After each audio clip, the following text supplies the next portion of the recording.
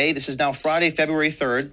A board member reached out to one of our journalists and stated, quote, "You get a raise if there is a restructure without James O'Keefe at Project Veritas." I have a copy of the text message, and I'll give it to all of you. I've redacted the name of the journalist.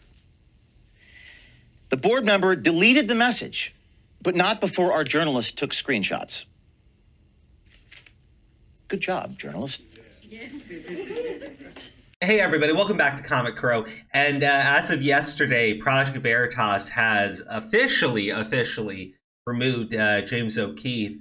And I want to say that I actually haven't pulled up. They've lied about what they did with James O'Keefe. Okay, they said that, you know, they didn't remove him. Oh, he's on vacation. At the exact same time, they were preventing James O'Keefe from even speaking about what was going on because he was still technically a part of the company, even though he had been stripped of all his income, all of his authority, all of his ability to even speak to people, right? And so yesterday, as he leaves the organization, he uploads a 40-minute video in which he explains just how underhanded the board acted with all of this. One of the actions was essentially to hold this meeting to strip him of his authority when they knew he was going to be on an airplane and completely be unavailable so they could just railroad him.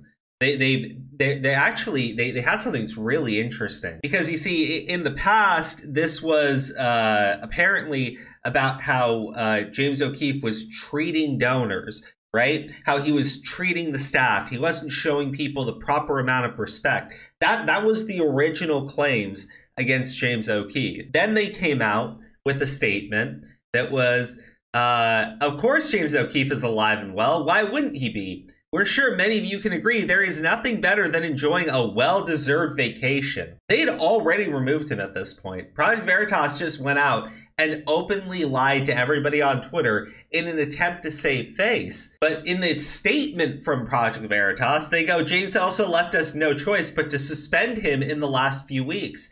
So while they were trying to tell everybody James O'Keefe is still a part of the organization, while they were trying to tell everybody, oh, he's just having a vacation, they had suspended him. He was unable to speak, and they were just lying and gaslighting everybody.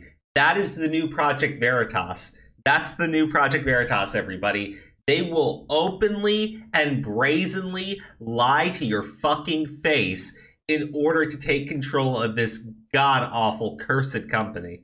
And it's god-awful now, all right? Beforehand, Project Veritas had a vision. That vision was James O'Keefe's vision because he's the one who started the company.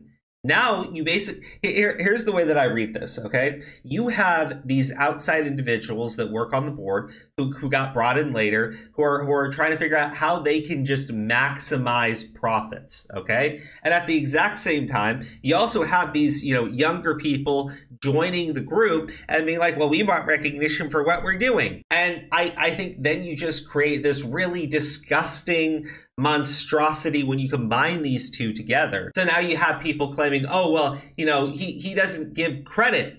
He doesn't give credit. He's stealing money from the company, right? This started with him being abrasive with donors and him not respecting other people. That's how this started. This has now evolved into, oh, also he's stealing money from the company, guys, right? And I'm supposed to trust the people that just recently, very recently, as in just a few days ago, tried lying to everybody and gaslighting us. But it's okay, guys. They even though they lied several times about how they were handling this, even though the board did this when they knew James O'Keefe was in the fucking sky and unable to even speak to them, they stripped him of his ability to actually communicate with people, and then went around telling you all he's just on vacation, guys. Isn't nothing better than enjoying a well-deserved vacation?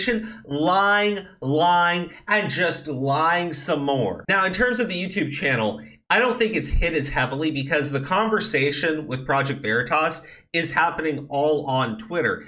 but it's still breaking out into their YouTube account. So as of yesterday, they lost 40,000 subs. As of right now, today, they've already lost another 10,000. And then when we go to the Twitter numbers, they lost over 200,000 followers between yesterday and today.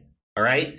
This is because, again, the conversation is on Twitter. It's been trending all over Twitter. People can't believe this actually happened. And the thing is, I don't think the board was expecting James O'Keefe to put out a whole statement in which he exposes the nasty little fucking liars that they are. Again, this list over here is ridiculous, right? This entire list is ridiculous. I'm not saying that some of it doesn't look questionable. I'm not saying that, hey, maybe he did steal $150,000 on black cars in the last 18 months. Maybe he did, right? I don't know what the fucking context is there, though. I know the guy travels all over the place. When they say he spent thousands of dollars spent on DJ and other equipment for personal use, according to James O'Keefe, this is money that was spent on a fucking Christmas party, right? And that the party that they had the next year was double the amount of the one that they are complaining he wasted expenses on. Okay, 60,000 in losses by putting together dance events such as Project Veritas Experience.